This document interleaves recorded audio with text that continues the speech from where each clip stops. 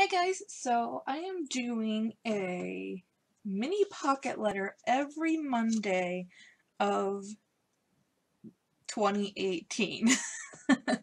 I know, that is like the largest commitment that I could ever make. But I'm gonna really try and do it. And you guys, I think it's gonna work out. Because I'm loving the whole mini pocket letter, and I think I want to keep it going in 2018 and make as many as I can. So we're going to try and do a mini pocket letter every Monday of every month.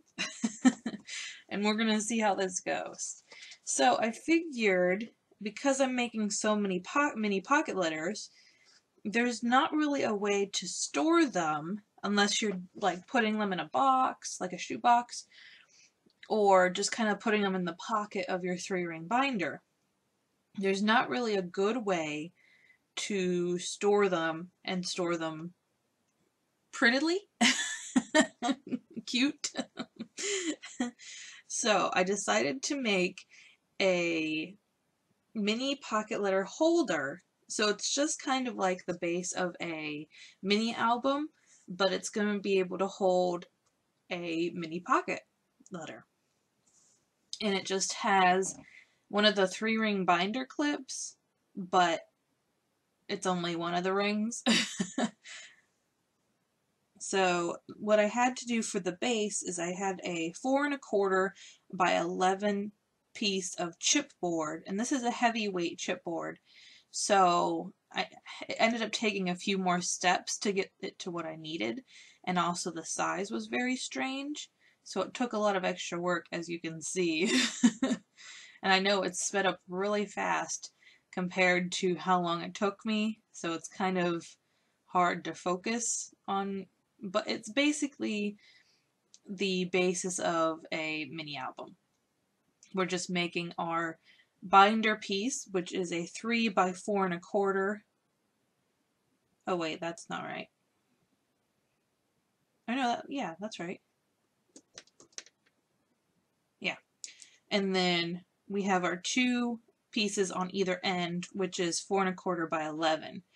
And then I'm going to use a 3 by 4 1/4 just strip of craft cardstock, which you can use whatever color you want, but I use that to secure the little binding piece to the 2 side pieces. And I have to make sure to score every time I put a new piece of cardstock on there, because that's going to make it the best and easiest way to maneuver that at the end. Now I had to poke holes to put this binder ring through. So what I did is I used my hole punch to just mark my way, kind of give me a little template of where I needed to make my circles, but it's not going to cut through the chipboard because it's too thick. So I had to get out my X-Acto knife and my piercing tool to really get into that hole, to really, make sure I had a nice opening for my binder clip. So then I added my paper, which ended up being just a 1/4 inch short of the, so it was 4 by 12, or 4 by, shoot, why can't I think?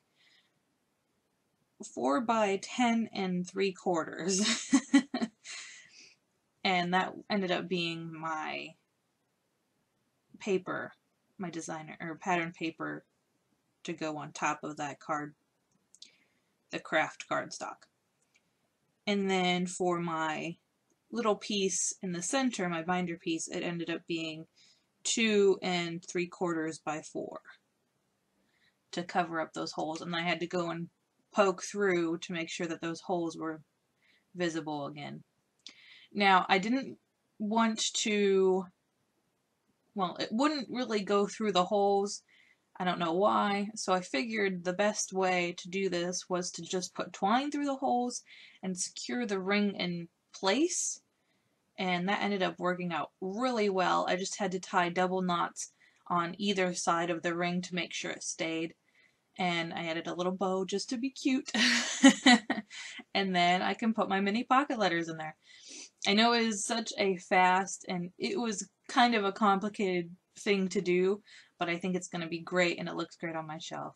So thank you guys for watching. I hope you're having a crazy day. Not too crazy, good crazy, not bad crazy, and I will see you in the next video. Bye!